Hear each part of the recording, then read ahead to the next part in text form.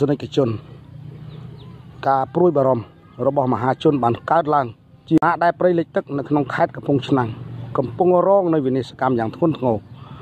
នៅតាមបណ្ដាស្រុកមួយចំនួនជាប់បឹងទន្លេសាបដូចជាស្រុកបរបោស្រុកកំពង់លែង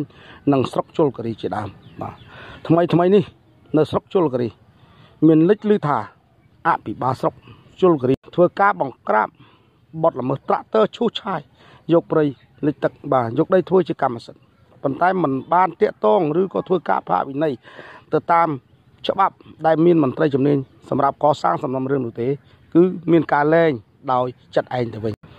ដែលបណ្ដាលឲ្យបទល្មើសកើតឡើងហើយធ្វើការទន្ទ្រានបាត់បង់នៃចម្រោកត្រីពងកូននៅក្នុងបឹងទន្លេសាបខេត្តកំពង់ឆ្នាំងបាទពាក់ព័ន្ធករណីនេះសូមលោកសន្យាធ្វើសេចក្តីរាយការណ៍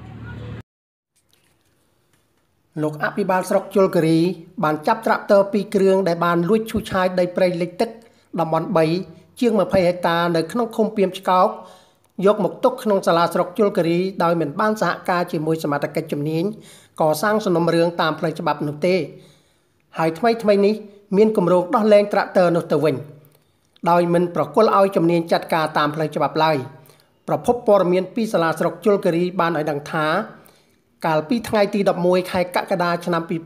2018លោកហៃមនោរមបានចាប់ត្រាក់ទ័រ2គ្រឿងដែលធ្វើសកម្មភាពឈូសឆាយដីព្រៃលិចទឹកតំបន់3នៅចំណុចព្រៃធំអស់ប្រមាណជាង20ហិកតាក្នុងគម្រោង80ហិកតា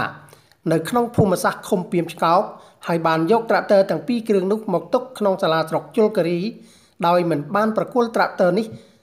ទៅឲ្យមន្ត្រីជំនាញពាក់ព័ន្ធកសាងសំណុំរឿងតាមផ្លូវច្បាប់ឡើយហើយថ្មីនេះឮថាម្ចាស់ត្រាក់ទ័រកំពុងតែរត់ការយកត្រាក់ទ័រនេះទៅវិញដើម្បីទៅឈូសឆាយដីព្រៃដែលនៅសល់យកចែកគ្នាធ្វើជាកម្មសិទ្ធិទៀតផងតើទៅក្នុងរឿងនេះលោកកឹមឡុងប្រធានផ្នែករដ្ឋបាលជលផលកំពង់ប្រាសាទនៅល្ងាចថ្ងៃទី17ខែកក្កដានេះបានឲ្យដឹងថាក្នុងរឿងនេះលោកបានដឹងដែរថាត្រាក់ទ័រ2គ្រឿងខាងលើនេះបានឈូសឆាយដីព្រៃលិចទឹកក្នុងតំបន់ខាងលើអស់ប្រមាណជា24ហិកតាប៉ុន្តែលោកអភិបាលស្រុកមិនបានសហការនិងមិនបានប្រគល់បទល្មើសនេះឲ្យមន្ត្រីជំនាញកសាងសំណុំរឿងតាមផ្លូវច្បាប់ឡើយមិនតែប៉ុណ្ណោះមានគេទម្លាក់កំហុសថាលោកជាអ្នកកាងត្រាក់ទ័រ2គ្រឿងនេះឲ្យគេឈូសឆាយដីព្រៃលិចទឹកនៅចំណុចខាងលើនេះទៀតផងដោយឡែកលោកងិនហ៊ុនប្រធានមន្ទីរកសិកម្មរុក្ខាប្រមាញ់និងនេសាទខេត្តកំពង់ឆ្នាំងវិញក៏បានឲ្យដឹងដែរថារឿងខាងលើនេះលោកមិនបានដឹងឡើយព្រោះមន្ត្រីជំនាញរបស់លោកគ្មានអ្នកណារាយការណ៍ឲ្យលោកដឹងទេហើយរឿងនេះមន្ត្រីជំនាញក៏មិនខុសដែរព្រោះតែគេមិនបានសហការជាមួយដូច្នេះអ្នកណាធ្វើអ្នកនោះទទួលខុសត្រូវទៅតាមផ្លូវច្បាប់ចំណែកលោកហៃមនោរមអភិបាលស្រុកជលគិរីអ្នកយកព័ត៌មានយើងសុំការបំភ្លឺមិនបានឡើយព្រោះទូរស័ព្ទមិនចូល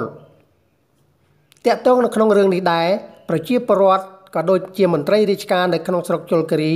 ស្នើសុំអាជ្ញាធរខេត្តពិសេសអធិការកិច្ចក្រសួងកសិកម្មមេត្តាជួយចុះមកស្រាវជ្រាវស៊ើបអង្កេតករណីបទល្មើសខាងលើនេះផងបើបណ្តែតបណ្ដោយឲ្យលោកអភិបាលស្រុកជីសេះលេងដៃបែបនេះដីព្រៃដែលជាជំរកត្រីពងកូនវានឹងបាត់បង់ដោយសារស្នាដៃមន្ត្រីឆ្លៀតឱកាសដូចនេះនៅពេលដ៏ខ្លីខាងមុខនេះមិនខានឡើយ